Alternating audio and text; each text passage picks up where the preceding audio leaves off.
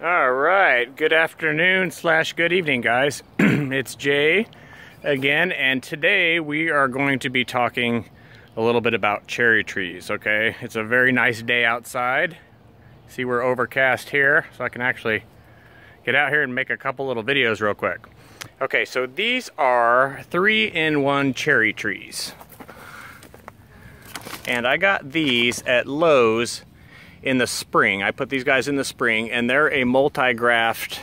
Each one of these has 3 cultivars grafted onto each tree. So we got a Lapins cherry, we got a Royal Lee cherry, and this is the Bing cherry. Okay, on this tree. And then I've got a second tree right next to him. And this one is a Van cherry,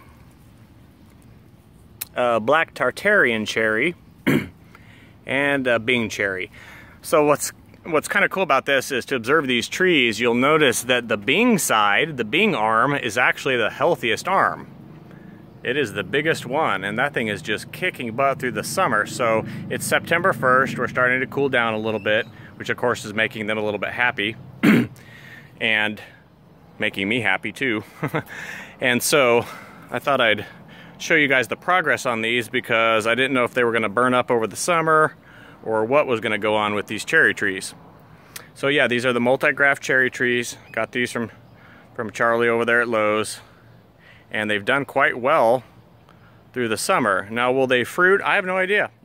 I really don't know, because they haven't really gotten to that phase yet. So this first year, even if they had a fruited, well, I would have taken the fruit off anyway, but they're probably not going to, because they need to get their roots established. So the trees know where to put their energy, and they know once they've been transplanted from a pot into the ground. So they know that they need to start to get their roots in the ground now. So that's what they're going to focus on, and that's actually what you want them to focus on, because that's how I get these things so big and so crazy.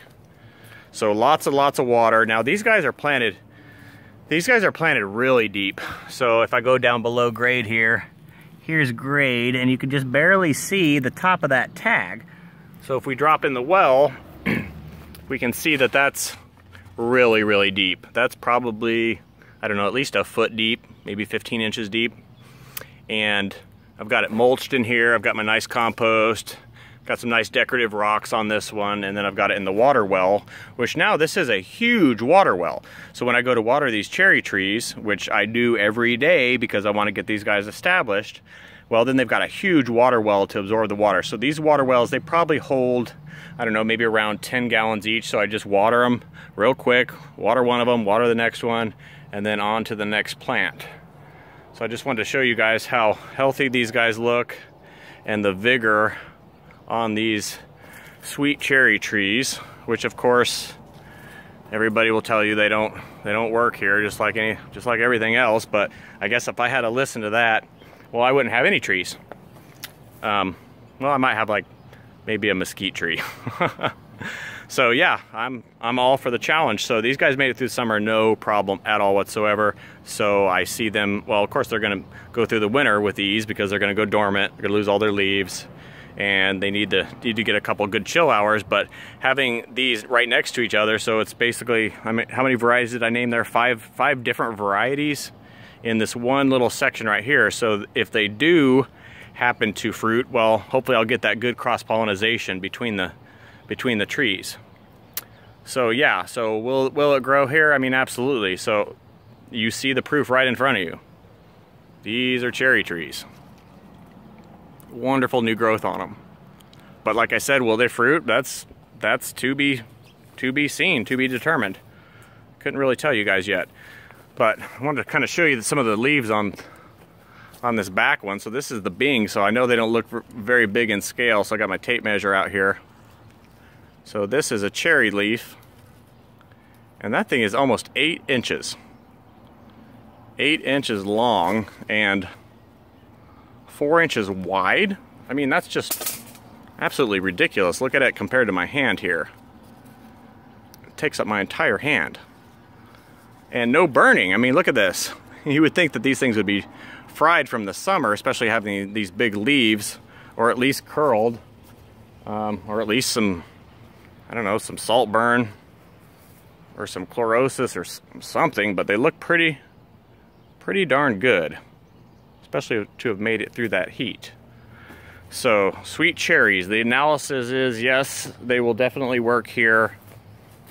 And so if you guys are interested in trying them, I would get a little larger caliper tree though, you guys. So I have tried cherries over and over and over and over, and they usually burn up in the summer, and it's usually because they don't have a very big trunk. And this one has just a nice beefy trunk, has really nice grafts onto this tree. Same on this one over here. So you can kind of see the mass here, right? So mass and trunk size, that's what saves the tree. This is what keeps this thing alive in the summer and winter, is getting some size on these trees. Now, I don't necessarily mean buying a bigger size. I mean, get them that size in your yard, because that means the roots have penetrated the soil well, starting to uptake nutrients, starting to fatten up that trunk. And then once you do that, they'll just cruise through the summers and winters. So that's how you get these guys through the hot summer. And you do the same thing on like a mango to get it through the winter. So you want that nice, big, beefy trunk on these guys. That's where they store all their energy. And these really worked out well. So just wanted to give you guys a quick little video on the cherry trees and show you that they're doing pretty well. I mean, they've grown quite a bit. There's the top of the house there. And they've almost reached the top, both of them.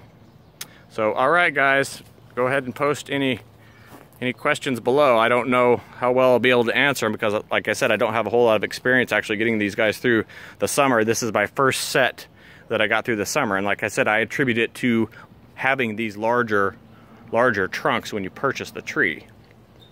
So, all right, guys, thank you for watching. I know it was a little bit of a long one, but I know some of you guys are probably interested or maybe want to do sweet cherries and not just the tart cherries or the tropical cherries, and that you actually want a true cherry.